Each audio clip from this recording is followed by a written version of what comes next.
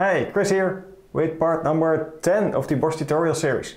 So in this video I'll show you how we can make the HA Proxy server in our Nginx deployment highly available. Even higher available than what BOSH gives us. So in the last video I'll show you how BOSH helps us creating high available services. But you might have noticed that if you have only one instance of a particular service, then the availability isn't that good. Because BOSH still takes up to a few minutes to recover a virtual machine whenever it dies. So if you require more uptime than that, you might want to consider clustering your services.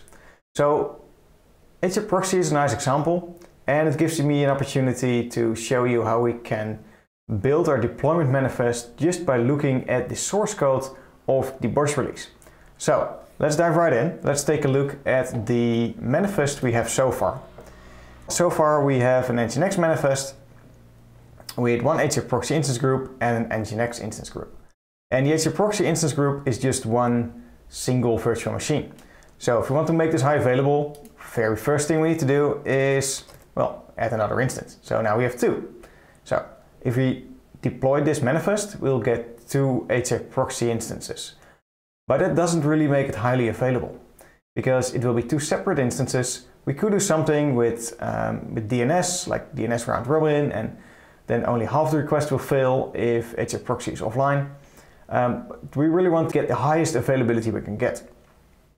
So we need some kind of clustering software inside HA Proxy. So I'll show you how to do that in a minute. First, let's take a look at the GitHub repository of the HA Proxy BOSH release. So this is the GitHub repo of the HA Proxy release, and there are several directories in here. I won't go through all of them right now. I'll save that for a later video. What's most important right now is the jobs folder. In each BOSH release there is a jobs folder, so you'll always find this. And in jobs folder there is another folder for each job inside this release. So right away we see this has two jobs specified, HA Proxy and Keep Alive D. Now, Keep Alive D is basically Linux clustering software, so that's very interesting for this video.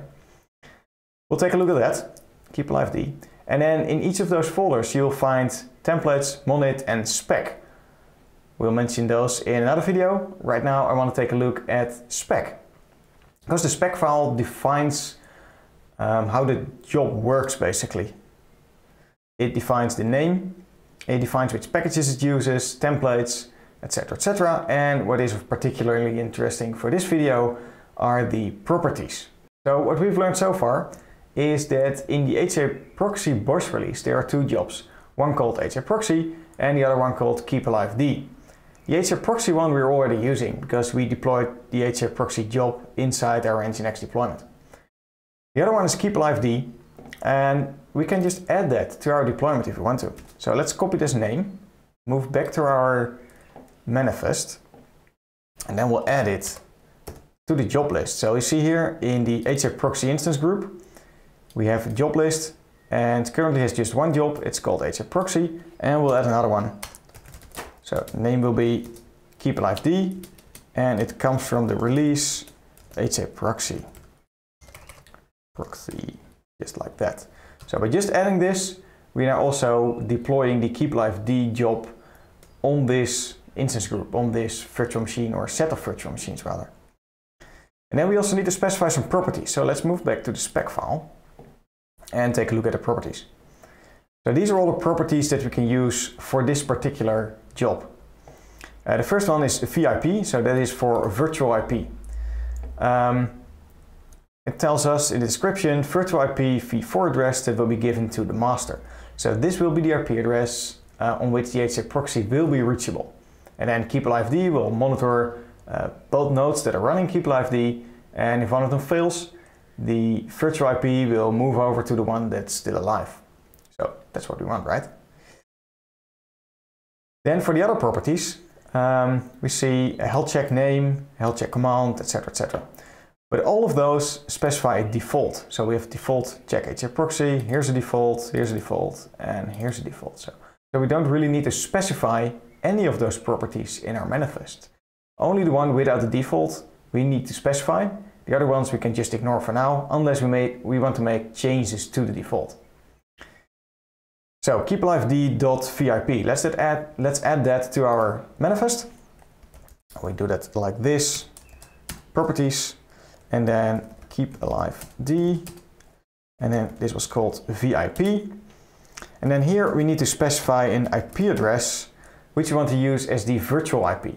Now this needs to be a virtual IP address that's outside the range of what we are using inside BOSH. So BOSH is not aware of this IP. To BOSH this is just another property. So it's not aware this is an IP, so it won't reserve this IP in its own list. And therefore it needs to be an IP that's outside the range that BOSH can use for deploying new machines. In my case that's 200.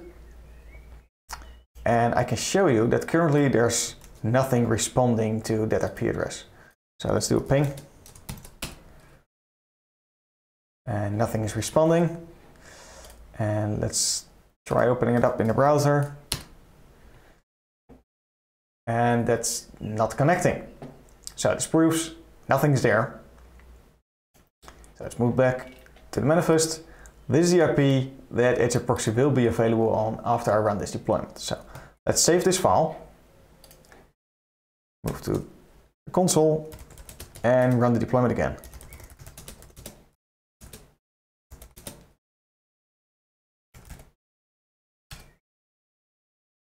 All right, we'll add all this. And now it will go ahead and create a new virtual machine.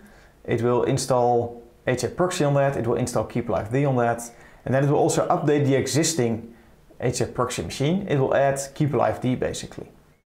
So let's wait for that to be finished, and then I'll show you that it actually works.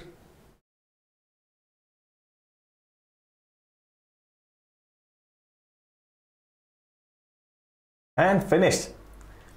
So let's take a look at what BOSH created for us. Let's list the VMs in this deployment. So now we have 4. We have 2 HA Proxy VMs, 1 Nginx, and as you can see, IP addresses start at 201, 202, 3 and 4. And it's not aware of the 200 address we just added. But still, it's in use by HA Proxy and it should be reachable by now. There we go, it's reachable. And let's go to the browser. And there it is. It's serving the Nginx pages through a high available HA Proxy. Cool, right? So to recap this, in some cases, or actually in a lot of cases, you want a little bit more availability than what BOSH can provide. You want your servers really to be up and running all the time, and you can't have a downtime of 2 to 4 minutes. So in that case, you need other measures than just the BOSH high availability features for your application. What we also learned is how we can build our own deployment manifest by just looking at the source code of the BOSH release.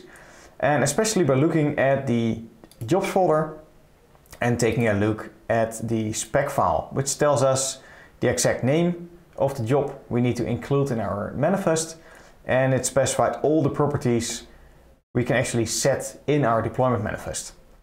That was it for this video. Thank you very much for watching. If you have any questions, find me on Twitter or leave a comment down below. Please consider subscribing and click like if you like this content. Again, thanks for watching and see you next time. Bye.